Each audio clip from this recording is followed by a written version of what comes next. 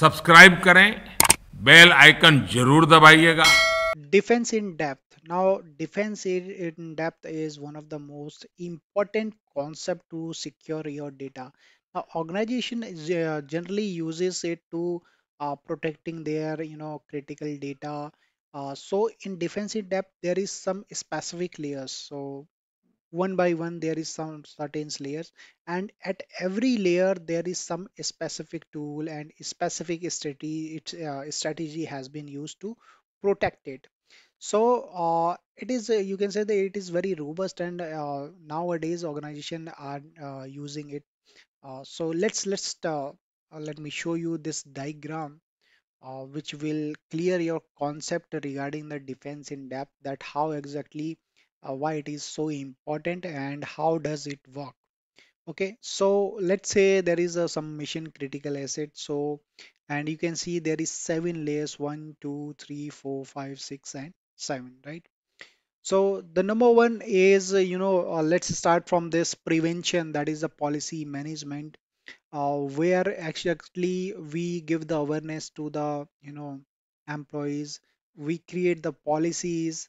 We create some threat modeling, risk management, these type of things we do in policy management to prevent, right? Similarly, in the operations, if you see, there is same to just monitor all the logs, whether there is something malicious happening in the environment or not. There is a incident reporting detection response, that is the CERT team, security dashboard, SOC, NOC, monitoring team 24 into 7 into 365 days. Every hours they available to monitor the all kind of alerts and incidents, right? Now, if we come from the AWAP side, right? So this is for the outside threat protection, how we are doing. At the perimeter security, what we are doing, we are using the honeypot, we are using DLP, we are having the secure DMZ, which is nothing but demilitarized zone, which is generally used to communicate from private to public. So if you can see, this one is the public, and all internal is private one. So this is the way from where it is happening. And perimeter IDS IPS, we can set up a firewall at the external one. Now once we will come in the next level, that is the network security. Here you can see the enterprise message security, enterprise wireless security. Everything is related to network, and here also you can see the DLP. So generally DLP is available when you will set the rules in DLP. It is for perimeter, network, endpoint as well. So you can set all these rules in DLP. Now at the network layer, you can say the void protection, web proxy content filtering. Correct. These are the things which we can use on the network security. Then we comes to secure the endpoint security. How we can secure the endpoint. So in the endpoint, we already have the antiviruses. We have EDR to check whatever the vulnerabilities are here or not. Desktop firewall. So if you notice, if you are having a laptop, then might be, if it is Windows, then definitely it should be some Windows antivirus, and there is internal firewall which we call, that should be present on the laptop. Content security, that is antivirus and anti-malware. Host IDS and IPS, that is intrusion detection system and intrusion prevention system, right? So these are the things happens at the endpoint security. These are some tools which we actually generally check. So now application security, at the application security, for example your website, for example your API, how you are taking care of all those security, right? Application security generally. So for that, I can say WAF, which is one of the most important thing here, is the web application firewall. So it generally, stop the malicious traffic towards your application or your API. So what is this is what the WAF, and there is some certain rules related to OS top 10, maybe 180 something the rule IDs. dynamic app testing, or we can use the SAS, that is the static app security testing, or secure code review we can do at the software level. Database monitoring and scanning, database security gateway shield, these are the things we can use to secure the application.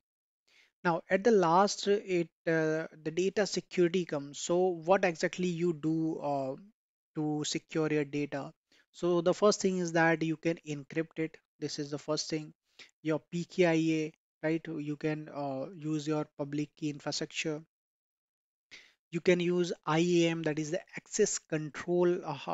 RBAC, you can use rollback access, can say policy, right? So RBAC, with the help of RBAC and with the help of IAM, that is the identity and access management, you can give the particular role to particular person. Whatever the access is required, only those access you can give to a particular person.